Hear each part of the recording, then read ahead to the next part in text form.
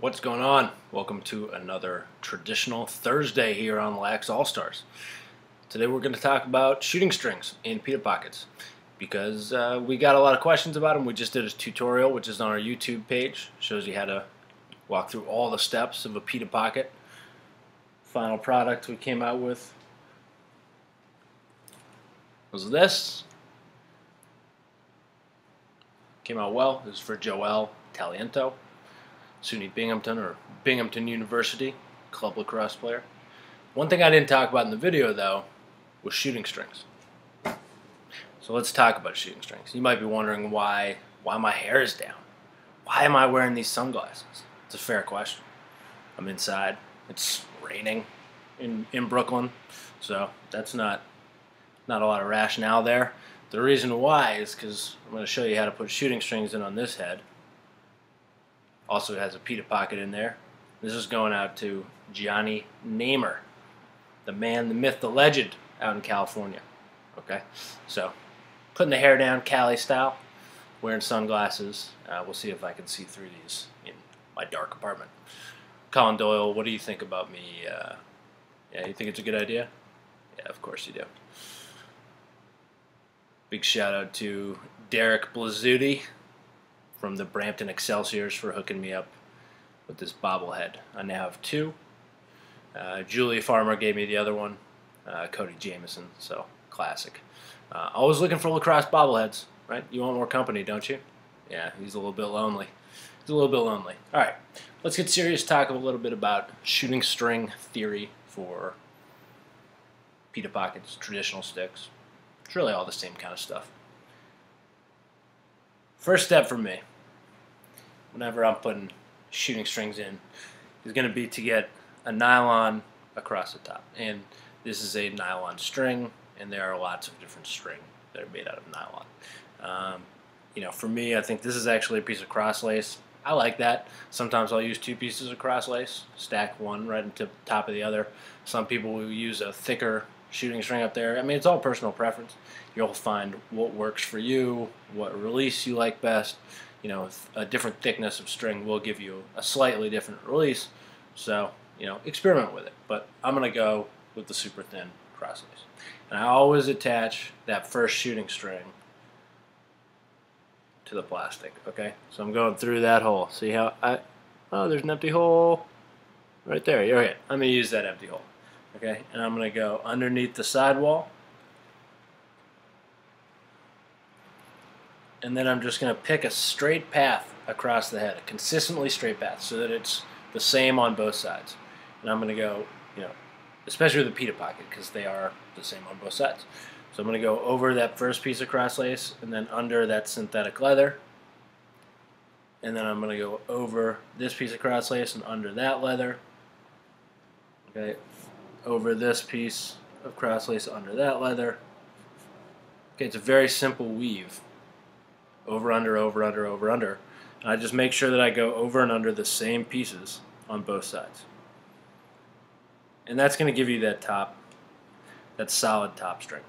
Okay, I try to put it as high as I can. See how high that is? You really can't get a lot higher than that, okay, on the stick. So now I'm just going to go wherever I went over and I'm going to go under wherever I went under. I'm going to go over, wrapping it around. It's a very standard, basic, shooting string. I mean, there's nothing special about it.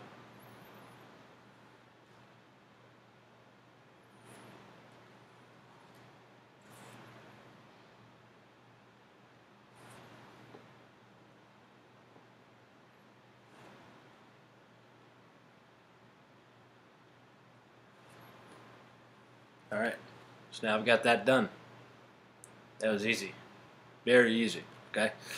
Now I want it to be, again, taut, right? I want it, I don't want to be able to push hard against it and have it give a lot. Okay, but a little bit is okay. So what I do here, again, I'm going to take these two strings and instead of, one over the other, and then one over the other again. Okay, I don't do that. When I use nylons, I find that those knots come untied a lot, even if you're using the right ones. So again, just like I did to tie off the bottom of the pita pocket, I'm just going to put those two pieces of string together right next to each other, and I'm just going to do a simple loop and run both pieces through that loop.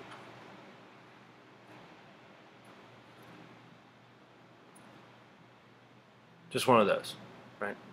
Kind of like you'd tie off the end of any piece of string. I'm just going to use both pieces at once, do them together, and tie that off. Now the reason I do that is A, the knot stays, it doesn't come untied, it doesn't come loose.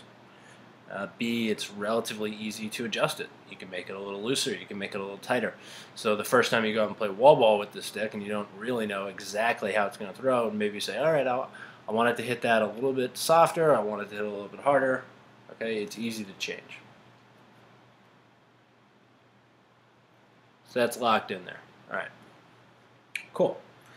So we've got our first shooting string done, our nylon done. Right now I'm going to go, some people might put a second nylon in. I'm going to go right to hockey laces. Okay, so I got this. We'll go white first. All right. I got 3 different colors. I'm going to go with white first. And I want to put this one around the plastic too, or through the plastic if I can.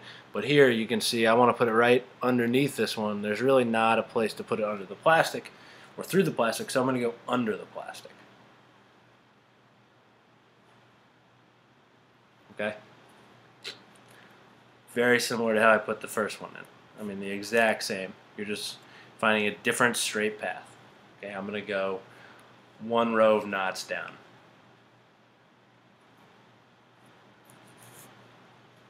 And then I'm going to come through the other side, okay, through the plastic. Now I'm going to run this other one over the plastic across like that.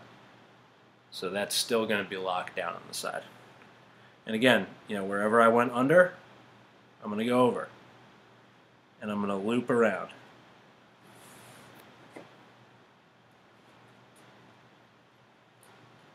Right? You can see. Okay, it's really just that spiral. The first one, the first time you pass through with the first piece of shooting string, it's just over, under, over, under, over, under, over, under. And then the next time, it's over, under, and around. Over, under, and around. Over, under, and around. And eventually, you quickly get to this point. All right, now I'm going to tie this off. And for this, I will just, one over the other, and then do that again. And that'll lock your shooting string down. So here we go. Excellent. Right, for the next shooting string, Johnny Neighbor plays for the Salt Shakers a little bit. White. It's in everybody's uniform. But they rock black quite a bit. So we'll go with that one. Now this I'm not going to lock down onto the plastic. Okay, so I'm just going to go through here, through the sidewall area. Okay, since I went under it, I'm going to go over here, under, over, under, over, under, over, under. Now, let's look at where I put this.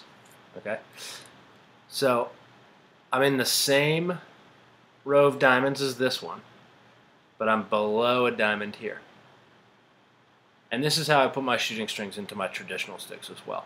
Ideally, in a traditional stick, you've got, on your first and third leathers, you have an interlock at the same place. On your second and fourth leathers, you have an interlock in the same place. In your first and third leathers, you have a second interlock at the same level. So I put shooting strings in between, in between, in between. Okay, so you always have 2 overlocks on the first and third above, and 2 overlocks on the second and fourth below, or vice versa. Right? So it's the same setup here. So here I've got 1 above, one below. Okay, here inside the diamond you get 2. Okay, and the next one we'll have 2 in this diamond and only 1 here.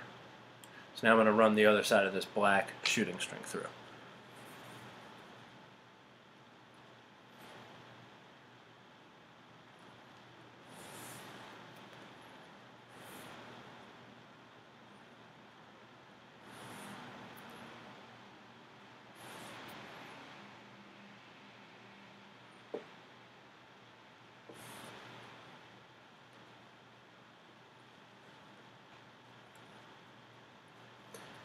Now again, when I'm putting shooting strings in, much like what I said in the pita pocket tutorial, do you want to take your time and get your knots right, or do you want to try to make sure that it's tight? The first time I put the shooter through, it's pretty loose, and then I'll go through and tighten it, just to make sure that there's no bunching when I first put it in. Again, especially string sticks, putting in shooting strings, even just fixing a sidewall, whatever it might be, taking your time, doing it right, you're going to find that that makes a world of difference.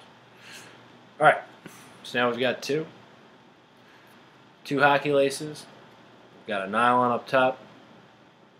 Alright, now we're going to put in our final shooting string. And again, so we're going to have, it's going to be here, but below this knot, because we already have 2 in there. So I'm not going to lock this one down. Bright pink, Shakers, have a little pride in his club team, good man. Okay, under right there.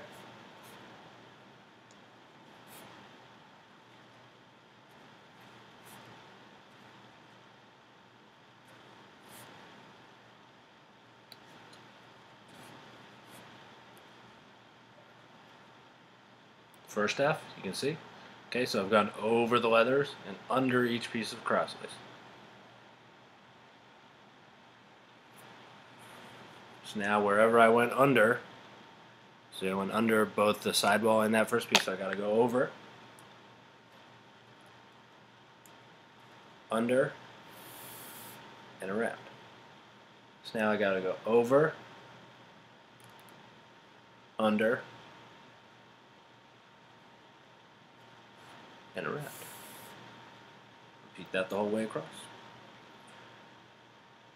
Over, under, and around. I mean, that's simpler than tying your shoes. Now there's another way to do this. You can roll them. And we'll do that next time.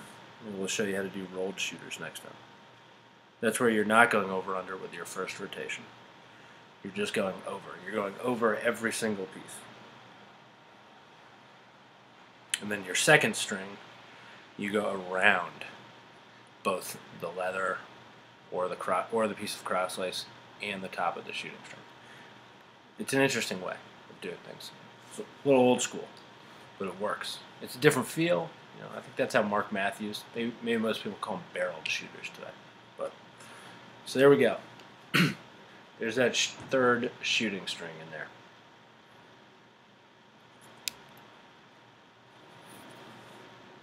I'll obviously trim all this.